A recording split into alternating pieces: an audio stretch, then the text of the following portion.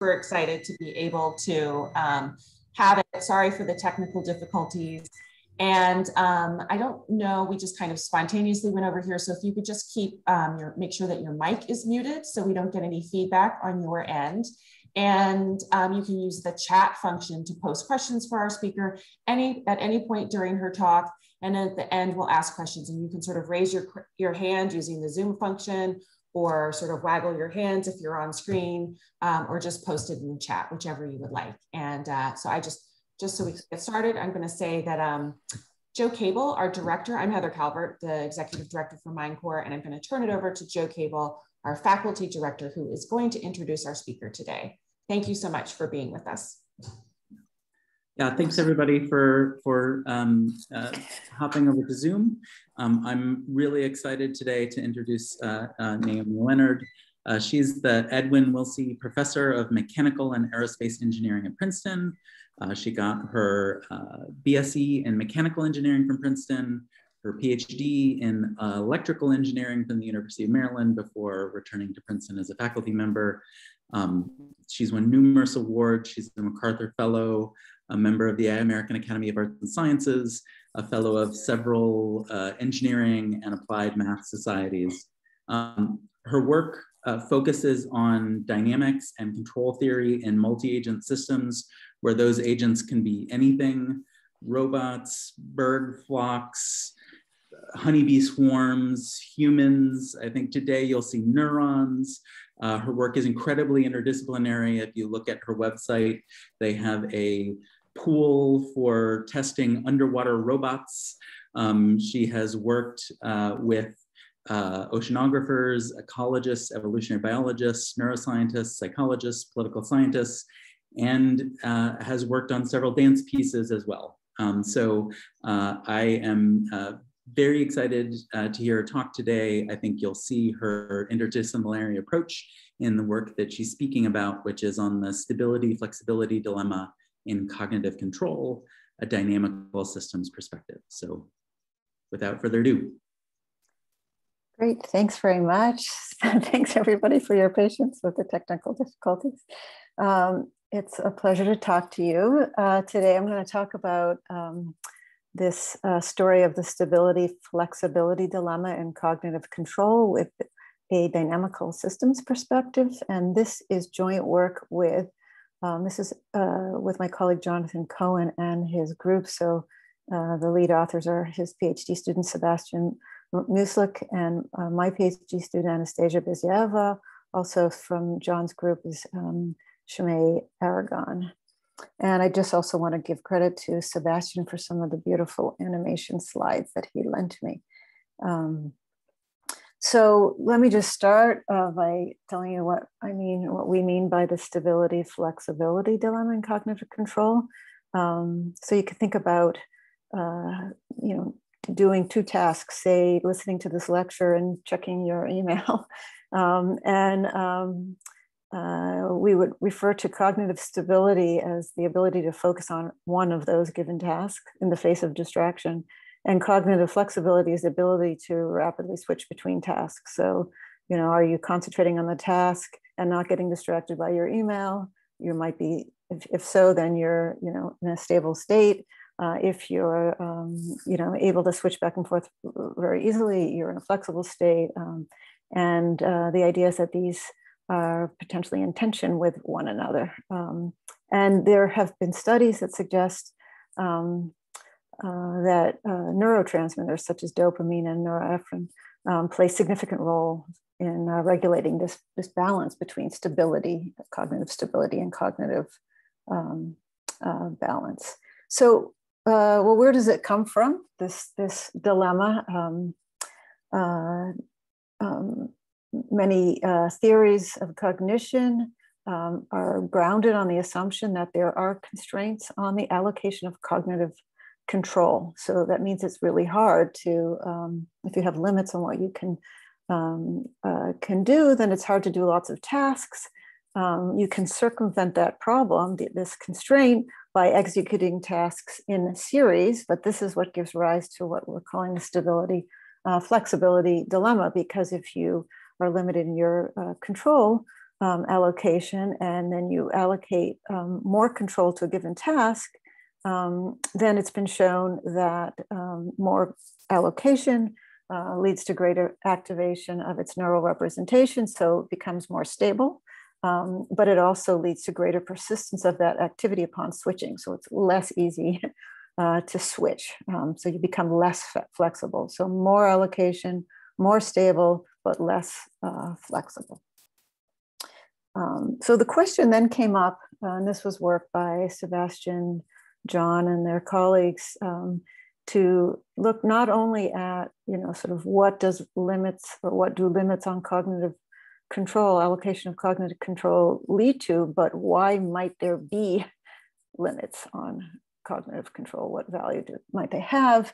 And so they developed a model, it's a recurrent neural network model, and they ran simulations to show that the constraints themselves on this ability to allocate control can promote cognitive flexibility at the expense of cognitive stability. That means that just the mere presence of the allocation limit allows for sort of manipulation of when you need flexibility, and then it reduces your stability. So the question that we are addressing in this work is, do humans adapt their constraints on control in response to demands for flexibility? So if you're in a more switchy environment, more flexible environment, are you going to change your control allocation?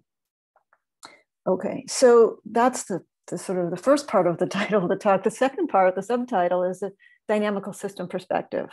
And that's really where Anastasia and I come in, because the idea is not merely to sort of run simulations, but to look at the dynamical system, this model, and leverage analytic tractability so that we can sort of use principles to derive a hypothesis.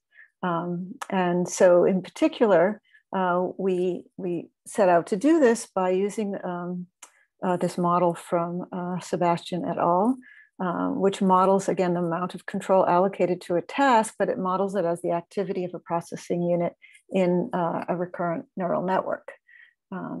And what we can prove analytically from dynamical systems, using dynamical systems theory tools, is that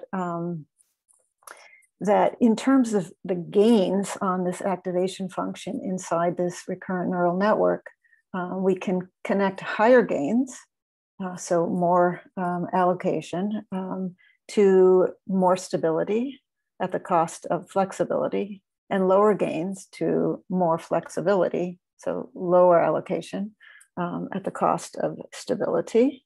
And we can understand this in a very sort of systematic way.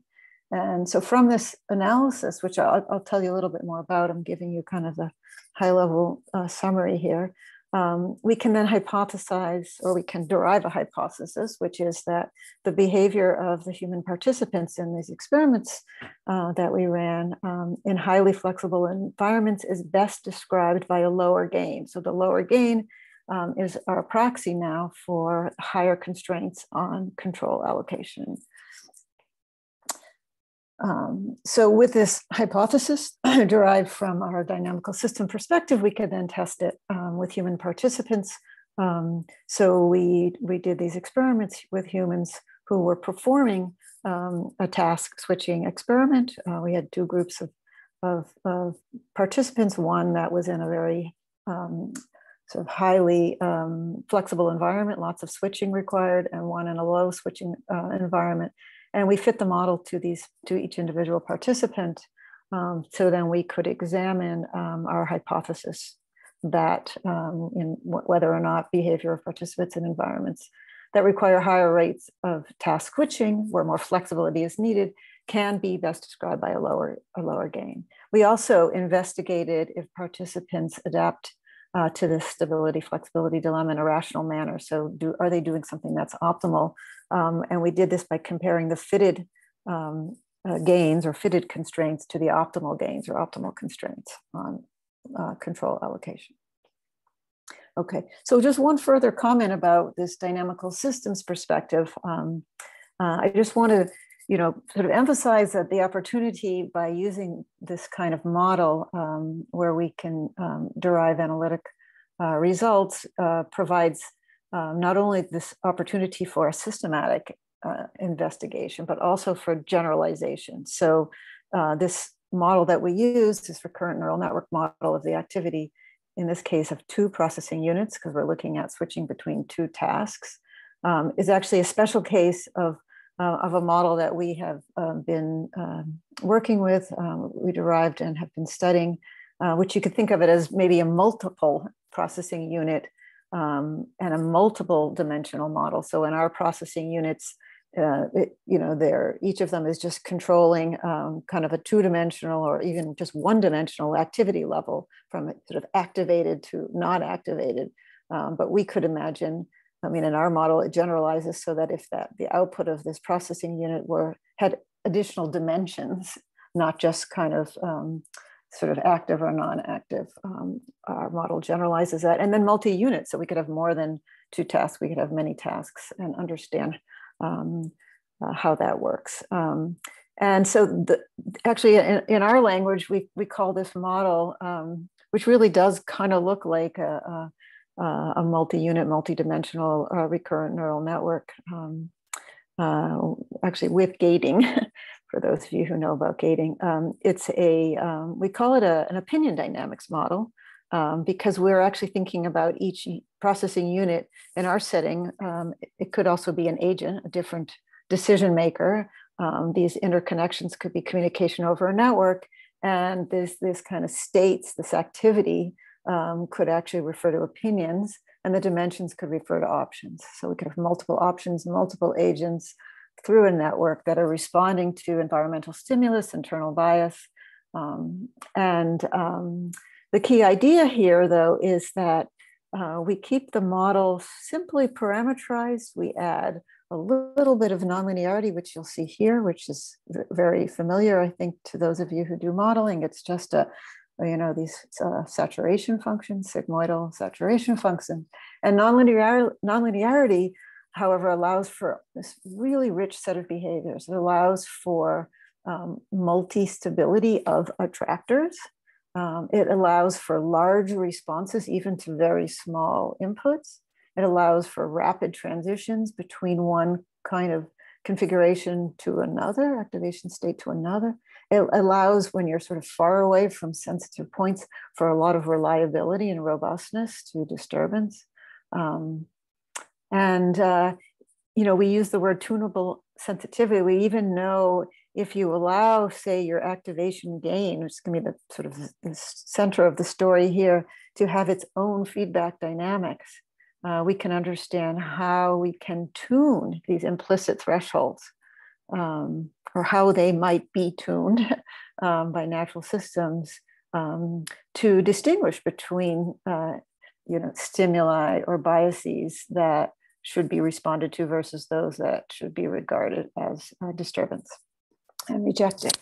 But a big piece of this, so I said, well, that sounds like a lot, right? That sounds a lot of complexity. So the way we get analytic tractability is to leverage symmetry. So that's kind of like taking advantage of some, or even idealizing in some homogeneity, so that we can understand, as a function of a small number of parameters, how to distinguish all the different kinds of qualitative behavioral regimes. And then that gives us kind of a foothold so that then we can understand heterogeneity when different inputs are coming in to different processing units or agents in the network. Okay, so that's just kind of by way of background. So let me now move on to sort of tell this story, and I want to tell it carefully. So remember, the idea here is really to sort of sort out why there might be this constraint on allocation of control, so control signal intensity, this activation strength. And the way we like to think about it is thinking about each, if you're the control state, the control state I'm in, like to follow the talk or to read my email, think of it as a point in this landscape of attractors. So there are two attractors, right? Which are the sort of the dells in each of these dells here, right? So the bottom of each of these valleys. And so if I'm down here, then I am following the talk. And the idea is that the more the deeper the dell, the more control I'm applying to this, and so the deeper I am, the more I'm focused, and the more robust I am. The harder it is for me to just sort of like get bumped out, because I have a lot longer way to go. However, if I want to switch, like if I want to go read my email and I'm really down in this deep well, then it could take a very long time. So this is my dilemma, right? Because I might be in trouble if there's some urgent email that's going to come in, and I'm too focused on watching the talk. But I can make a switch between these two tasks more easily by making the landscape more shallow, right? Shallower, right? So that would be the dashed line. So if I do that, and just to give you a heads up, this is where we're thinking about the gain, controlling how shallow or deep these dells are. This of course comes at the expense of being distracted. So I might be wanting to follow the talk and just sort of be on the lookout for the email, but I could actually be distracted if I see something come in that looks kind of interesting, right? So because I have a shorter way to go, and I could get bumped out. Okay, so to explore the effect of this, and this idea of like how this depth, the attractor depth, gets controlled in the context of this stability flexibility dilemma, we model this two control state as activities of these two units in the neural network.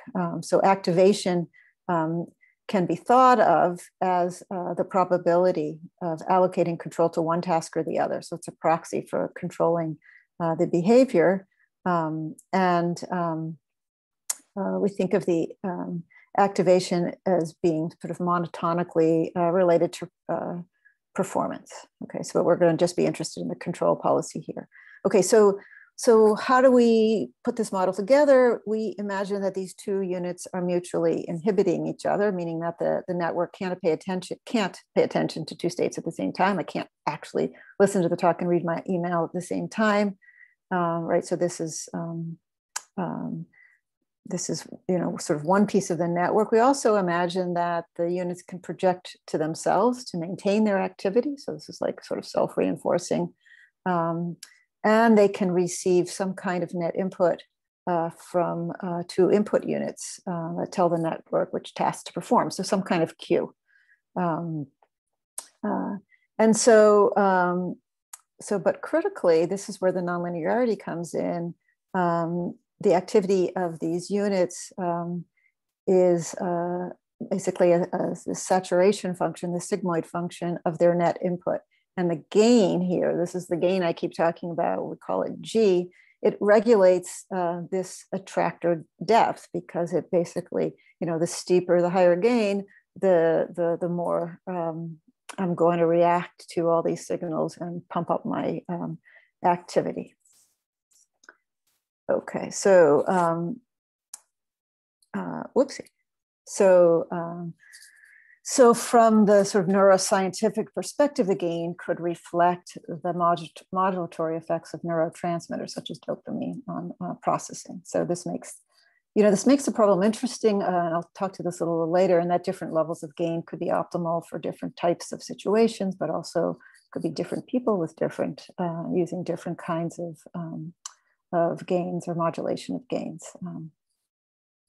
Okay, so just down here, I've sort of written the equations. Right here is the sort of the net input, which is this sort of weight on the activity of A. This is for the net input into the activity on task A. So I've got this sort of positive self-reinforcing on my own activity level. Whoops, that should say A, B.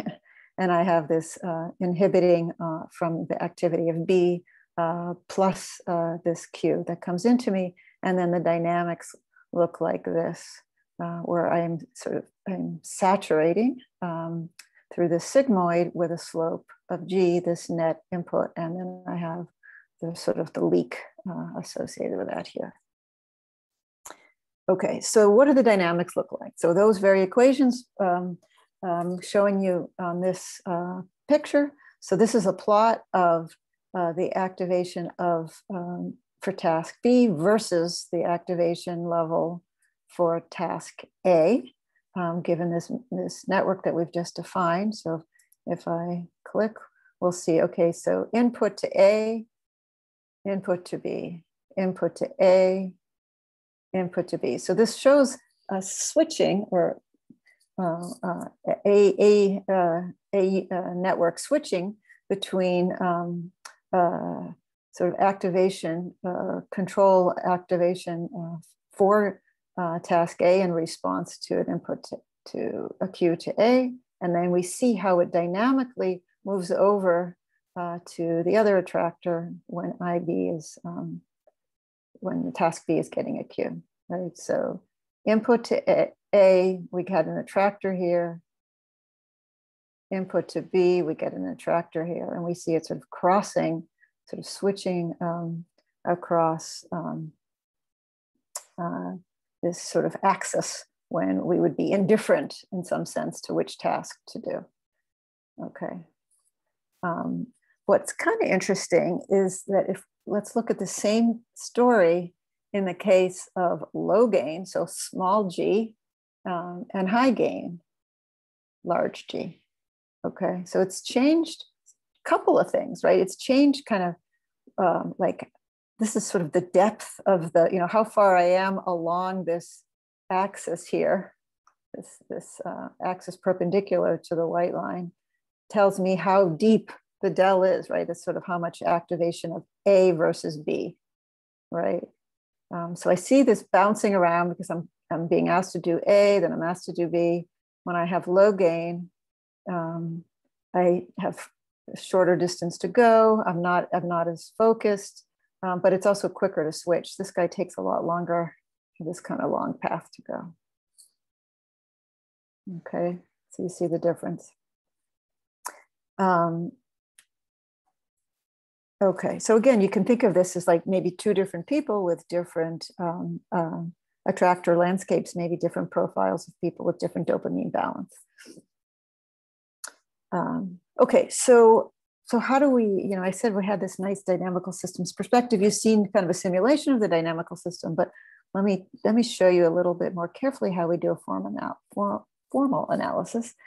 So this red line is this line I was trying to explain, which attractors essentially live, you know, along this line. And what we saw was that when G got larger, the attractor for task A moved further along in this direction, and the attractor for B moved further along in this direction, right? So it's really along this line that we care about what's going on with those dynamics. So let me just show you another way to see this. So this is a plot of the activation in A versus the activation in B. So, but for different values of G. So I'm basically showing you as I increase G, what you are looking at, basically a slice of this for one value of G, like a low value of G and then a high value of G. And you can kind of see that all the actions. So what I'm showing you here are the attractor states, right? So the solid line shows you where the attractor states are as a function of G. Okay. And this is just, this tells you that the sort of the neutral state becomes unstable. So we can't see that in the plot that we showed, but it's there, and it drives the dynamics to one or the other attractor.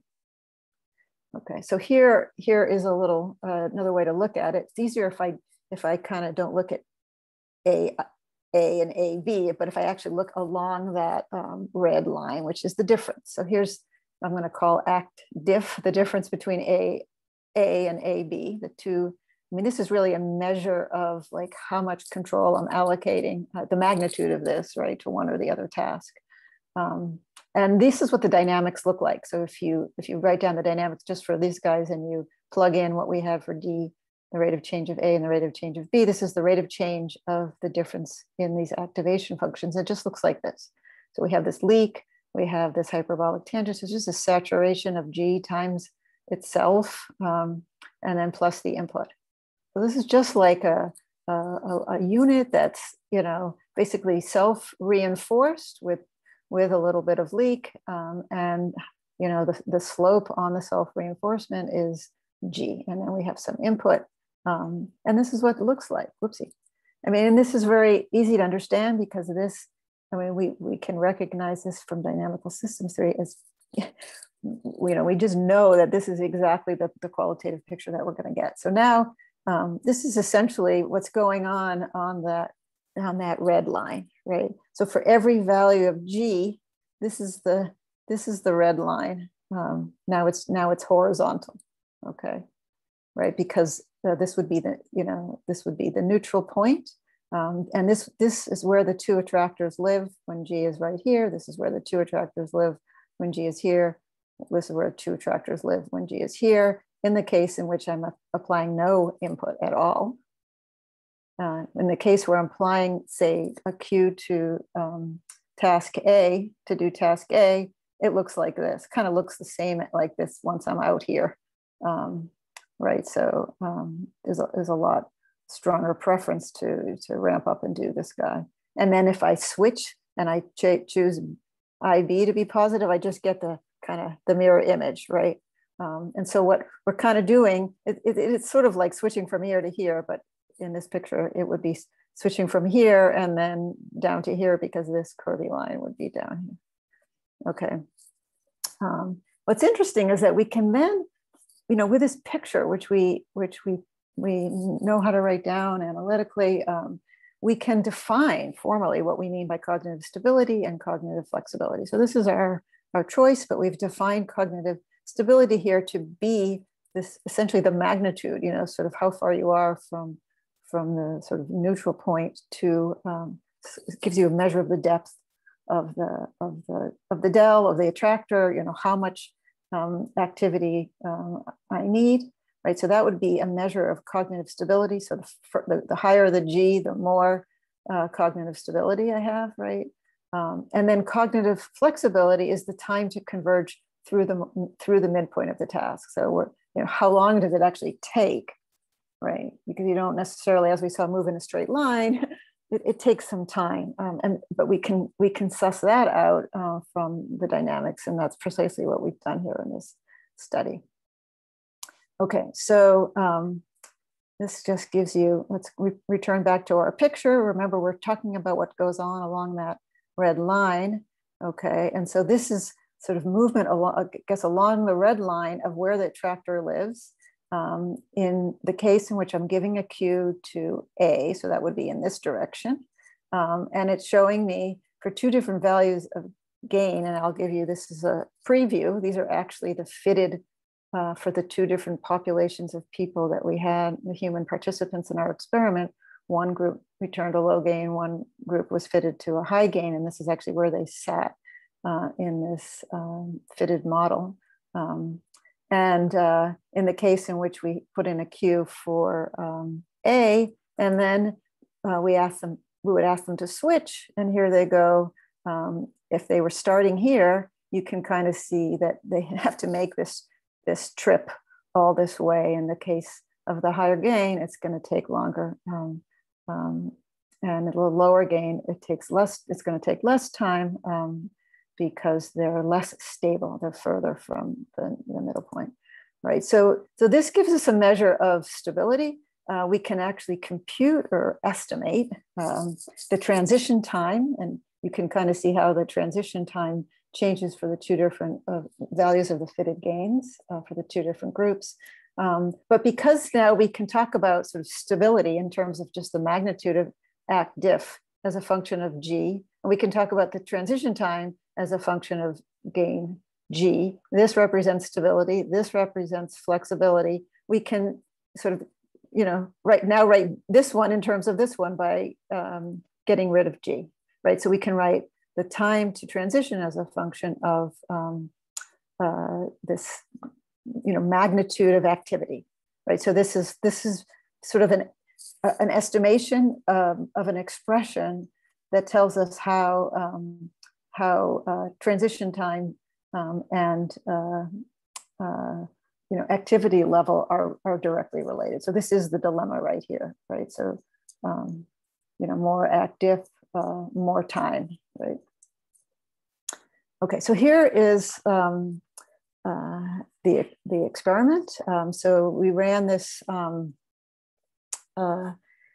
this dot motion and color task switching. So one task is to look at these dots and determine and choose which you think whether the dots are moving up or down, right? And you would hit K if you think they're moving up, and L if you think they're moving down.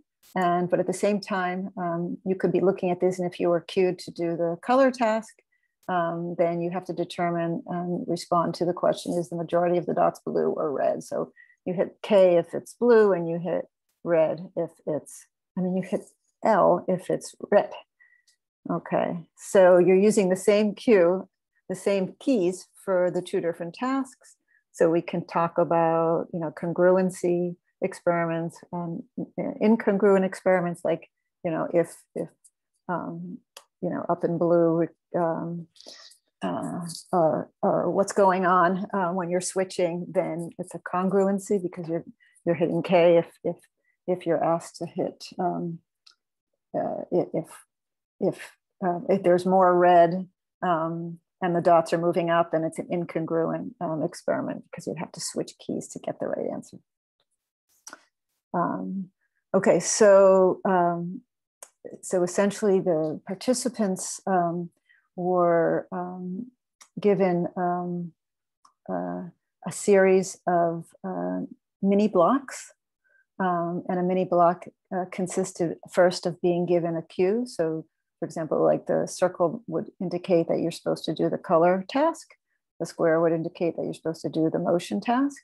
And then you'd be given, some time to prepare. And then you'd be given a mini block, which would be something, I think it was between 4 and 6 of these, although we ended up using only the data on the first one in each of these mini blocks. And then you're given lots of these blocks. So then you execute the task, and then there's this sort of time interval between the next mini block, and then you get your next mini block. So you're given a whole bunch of these, and you need to perform the task. So if you're still thinking about color and you're given the motion task, you might be, making the wrong choices. So this allows us to test performance, both reaction times and accuracy, in this task switching setting. And what we did was present tasks to, let's see, I think there were 67 participants in total, and roughly half of them were getting a very high switching rate. Let me see if I have, no, I don't have that. I have that a little later. Something like 75% of the time they were asked to, like, the one block followed by the next one would be a switch in the task, and 25% of them would be for the other group. So there's this one group which is often being asked to go from color to motion to color to motion. Another one is getting color, color, color, color, then motion, motion, that kind of thing. Okay, so let me just tell you the rest of the model, right? Because I've only sort of spoken about this model over here that describes the control signals, right? But now we're talking about actually doing a task. So you have to actually make a choice, and so we used this sort of the output of these control signals to drive a model of the decision making that would represent once you've sort of, you're doing the task, how you make a choice about whether it's moving up and down or whether it's red or blue in the majority. So, so this rule module, how we allocate is sort of like between trial dynamics, and this decision module here is within trial. So what happens is that we use a drift diffusion equation, so kind of accumulating evidence, noisy evidence, where the drift includes an automatic signal about, you know, the cue to do the motion task or the cue to do the color task, plus what we're calling the control piece of this, which is sort of, you know, AM is for the control allocated to the motion task, and AC would be the control allocated to the color task. And so that's where our AM and AC, our activation, comes in. And so once you're given this in this model, you would then accumulate evidence, and then there's a threshold crossing of the drift diffusion model that determines whether you've decided left versus right, or blue versus red. And of course, you know, G plays an important role in all this, right? Because it's affecting whether you're paying attention to the right task or not, or whether you might be making a mistake. Okay, so with that model, so including also the drift diffusion part for the response, there were a bunch of simulations run in this paper that I mentioned at the beginning from 2018 by Sebastian et al. And they showed a bunch of things that high gain. So if you're getting lots of repetitions, then you want high gain. I mean, you can just concentrate, right? And that reduces your reaction time. So you can do things faster. Also, you can reduce incongruency costs. So the difference between what you get in the you know, congruent versus incongruent case by, again, increasing your gain, right? So you're concentrating more, allocating more cognitive control. And then, but if you increase your gain, this is at the cost of switching costs, right? So the model is consistent with this idea of the dilemma, right? So increasing gain leads to more stability, which is here, but less flexibility, right? There's a cost. And we can also compute optimal gains and demand for flexibility. So this would be showing you how, as you're required to do more switching, the optimal gain goes down, right? You got to make yourself more flexible. And likewise, the intensity of the control goes down, whoopsie, which is consistent with a higher gain as you increase the flexibility, the switchiness of the environment. Okay, so whoops, sorry. Okay, so here's the details on what we did with this model and then with the groups. So we had these two experimental groups, and we used our model on modeled groups that had the high switch group had 75% of the time switching. The low switch group had 25% of the time switching. We computed the optimal G, and we came up with a prediction of behavior. And we then ran these experiments with just two different groups, and we did this fit and explored behavior. And we asked this question about whether the model predicted well the behavior of the group.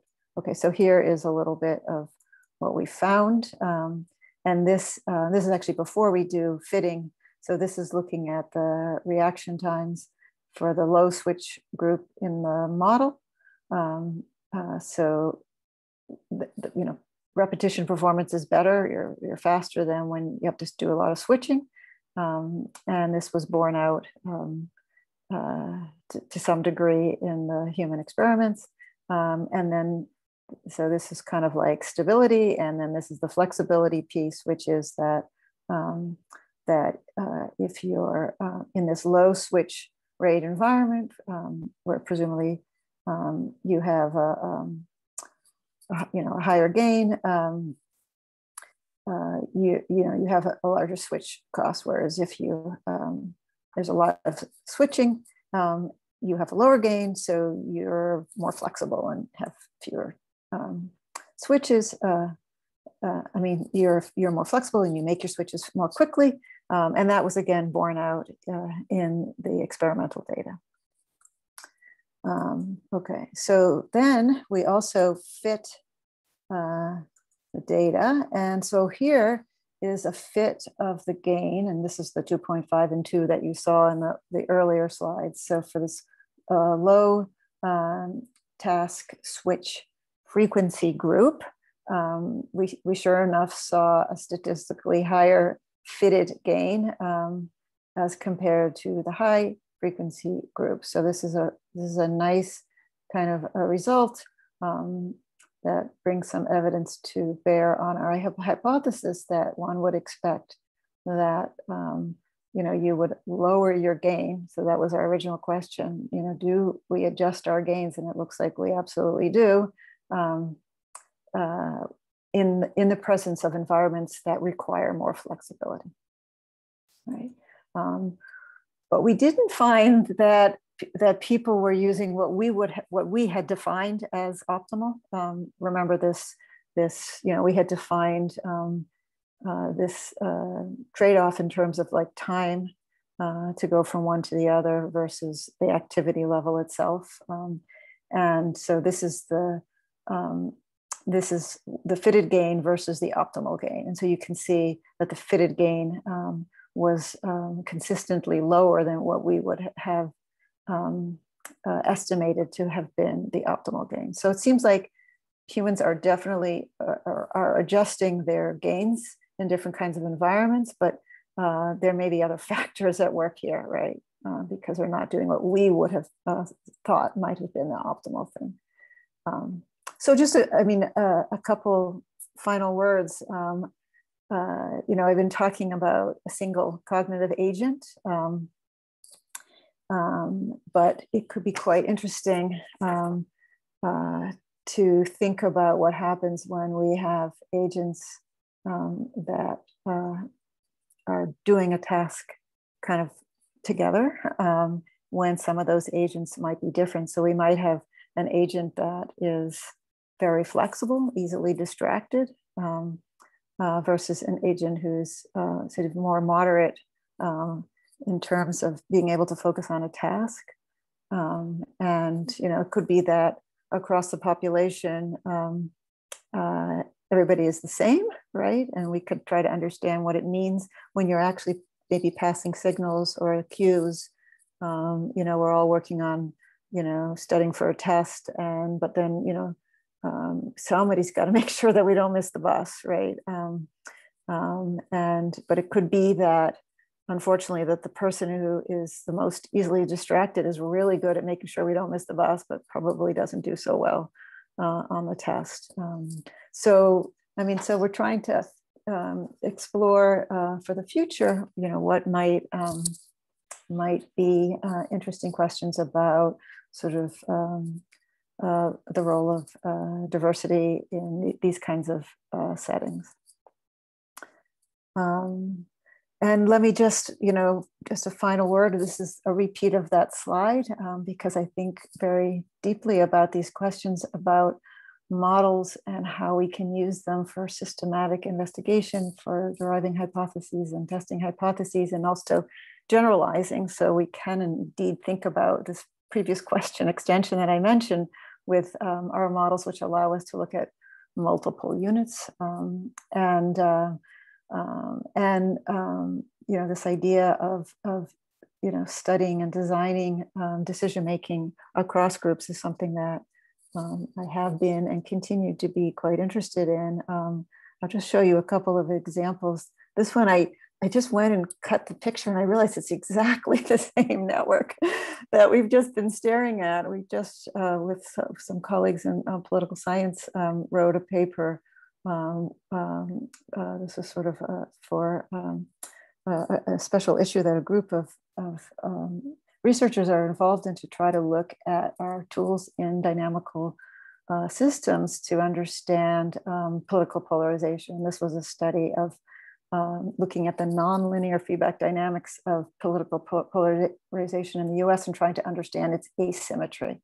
But as you can see, this is sort of the ideological position instead of cognitive activity, control activity of the Democrats and this of the Republicans, say in Congress. And we have this sort of mutual inhibition, and we also have this self-reinforcement. Exactly. It's funny how the metaphor continues, and this leads to policy making, which affects citizens, which affects policy mood, which you can think of as input back into the elite level. We've explored these kinds of models and sort of precisely these kind of qualitative ideas to try to understand, how over the years, over the decades, we can explain, again, as a function of these parameters and these gains, what drives them and what leads to political polarization. And this gives us a picture of this. This is actually coming out of our model of this measure of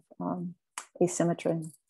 We're also looking at it in collective animal behavior. So I've been interested in this for quite some time. This is a study with a former student and biologist Deborah Gordon, looking at how the desert harvester ants regulate their foraging and sort of remain sort of phenomenally resilient to temperatures and humidity, changes in temperature and humidity in the desert of Arizona. And you can see this kind of very nonlinear, excitable behavior that is very similar to the kinds of dynamics that I've been talking about. And then finally, I mentioned that we don't just study in nature, but we also use in design. I mean, we are thinking about these kind of navigation problems, the sort of human-robot interaction, how we, like the little dance we do and we can't walk around somebody. This is just a little example of using these on a group of robots in my lab to sort of negotiate when they need to decide whether to move to the right or the left of each other. And of course, they're doing it very nicely here because, because we're using this, this model and we have full control for what they do. So we can design in the appropriate stability, flexibility, dilemma, balance. So with that, I will say thank you. Thanks to my research group, my family, and my funders, and thanks for your attention. So thanks, that was a great talk. And the questions are already flowing in. So I have some questions, but I'm gonna give it to the audience. Needy asks, very interesting talk, thank you. In your model, why is excitation self-generated, but inhibition not self-generated? So would the results look different if you switch these or added bidirectional arrows for both? So I guess it's a question about, the choice sign. of the model. Well, the self reinforcement was meant to be there to kind of, I'm getting excited about this. I'm going to continue getting excited about that. And ultimately, there's a balance between that and the leak that we have in the dynamics. So there really is a sort of a negative feedback, positive feedback dynamic that's coming out of that. The mutual inhibition is really that I'm not doing, but sort of like maybe it's a population of neurons that's, in tension with this other population. So they both can't be active at the same time. So that's why that we have the inhibition between them. But in our general model, we can have every possible interconnection with every possible sign. And so you can explore, I mean, these are sort of the fundamental kinds of behaviors, these bifurcation diagrams that I showed you. But yeah, there are all kinds of very interesting questions if you muck around with those parameters, their magnitudes, and they could be different strength in different directions. These kinds of things. These are the kinds of things that we think about in the sort of more abstract framework. So Kenji has a question. How can the model accommodate asymmetric situations where people need to prioritize one task over the other? Yeah, so yeah, I mean, you could put that into the, so we would do it, we might do it through the input signal, right? So that I is a Q, but it could also have with it some kind of bias, right? So right now it was just being, in the experiment, it was just being set by the person running the experiment, right? You were told to do this, but of course, if you're sitting there watching the talk and choosing between that and checking your email, you might have your own priorities, like, okay, this is really boring, so I can, or I really, really need to look at that. So you could absolutely weight those inputs, right? And I mean, those are precisely the kinds of things that we, in fact, we just submitted a paper last night about how to, how can we, like in some kind of network where there's already heterogeneity because of where you are in the network. And then if we have kind of a distributed input, so some want to do one task more than another, how do you understand which way the group will go, or under what conditions the group will split based on different kinds of inputs and where they live in the network. Here we only have 2 individuals, but if there's other kinds of asymmetries, these are the kinds of questions that are really key. So that's a great question. Mm-hmm. Thanks. And Jason has a question. Amazing talk, thank you. In neural systems, tasks are often not static fixed points, but involve dynamical processing. Do you have any thoughts on how the recurrent neural framework might extend to switching between temporal attractors, such as limit cycles?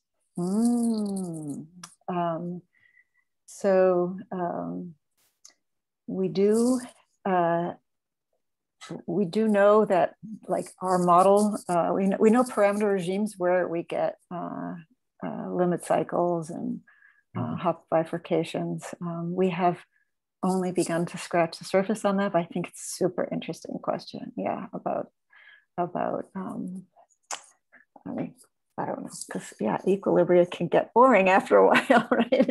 Limit cycles are really interesting. Yeah, so it's a question for future work for us, but yeah, I like that. I will give a couple seconds for any other questions to come in, and that will give me a second to ask my question, which was about the optimality result that the subjects in the experiment all seem to have lower gain than predicted. And that led me to wonder about two things. One is what the assumptions of the optimality result were, like how you were trading off the cost, the benefits and costs of stability and flexibility. Right. And also, I mean, I guess another thing is, that it immediately led me to think is that from the subject's perspective, there might be other things other than the 2 tasks, right? And so that the low, like, exactly. From their perspective, exactly. Everything else that my brain might be doing might be a third bin. And so maybe if they're trading off multiple tasks with that, I guess the question might be, if that were true, would at least the directionality of the result make sense, that you would want lower gain in order to give you, sort of more flexibility? Yeah, I think that's the nice maybe the correct interpretation is that, this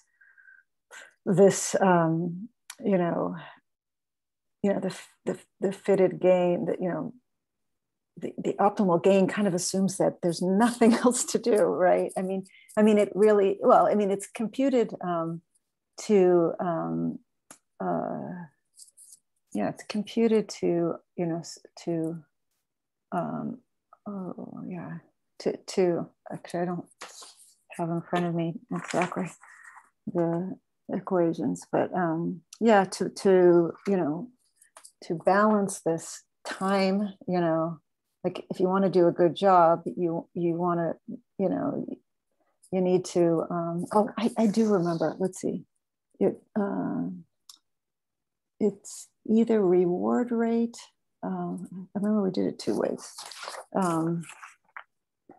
It's something like reward rate. Okay, so let's just say it was reward rate. So we're trying to optimize reward rate when we're given this, you know, we're using our estimation of, you know, time to transition as that approximation I gave you as a function of the gain, and you know, how focused you are, you know, how much control you're allocating, which is a function of the gain. So, you know, so A, you know, that had to have been the right way to measure those two properties, right? And then reward rate would have to be the right way to determine optimality. I mean, so not a bad place to start, but certainly one could imagine that, you know, you're saving your gain for some other stuff too. And I'll make this the last question. I want to. So Claudia asks, can we use the model to see how people in the field can improve their performance? So I guess, you know, are there any lessons here for improving your stability, flexibility trade-offs? For instance, you know, people often have to balance two objectives at the same time. So. Yeah, no, that's a great question. Absolutely. I mean, this would be the kind of thing that I would do, like for designing, you know, in a designed system, but it would be interesting to think about how you could extract a lesson. It would be fantastic, right? If I'm trying to switch, I mean, I would talk to my kids because they seem to be good at that, but, but you know, we're not so trained to do that. Yeah, I mean, I think you could. I mean, in principle, right? Maybe, you know, I don't know. I mean, you know, I mean, I guess I would have to put that back to you folks to tell me whether you can actually consciously, you know, adjust how you control your, you know, distractibility versus, you know, or how you can, I mean, I guess it would be, you know, thinking about, you know, how to, you know, I guess if people think about how to control, you know, how distracted you are or how focused you are, and but it'd be interesting if there was a way to get around some of the limits, right, and that trade-off. Okay, well, thanks so much for visiting us today. And my pleasure. And thank you to the audience for sticking with us through the switch in platforms. I don't know, is there anything we need to say at the end? Okay. No, I think it's fine. We will put a recording of this it'll be available on our YouTube channel. And thank you so much, Professor Leonard, for your grace under pressure. And I'm sorry for the glitches in our. Oh, no worries. No, thank you. Thanks for having me. It was fun. Yeah, have a good weekend. And hopefully, it looks like you have the same glorious weather there. So yeah, it looks nice. Okay, enjoy it. Okay, thanks. Good to meet you. Thank you. Bye-bye.